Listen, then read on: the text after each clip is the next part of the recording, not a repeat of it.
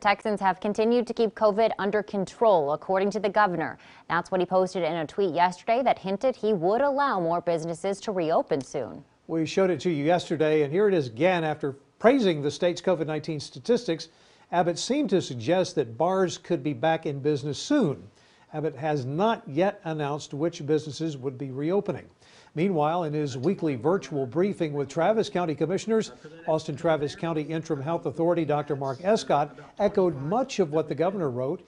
He said that although there was a brief period of increased COVID-19 cases in the area last month, it has flattened out and has been that way for a while. Same is true for COVID-19 related hospitalizations. But it was another tweet, not the governor's, but the president's, that got Escott's attention. Today he responded to President Trump, telling Americans not to be afraid of COVID-19. The evidence is clear that more than 200,000 Americans have died from COVID-19, that it is a dangerous disease, that it has killed more people than flu. I'm not sure why we have to continue to debate these topics. No. The president has to understand that he is a leader, and as a leader, he must set an example for others.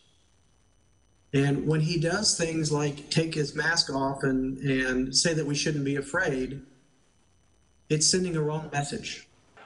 Escott did talk about the dangers of large gatherings, including high school volleyball and football games.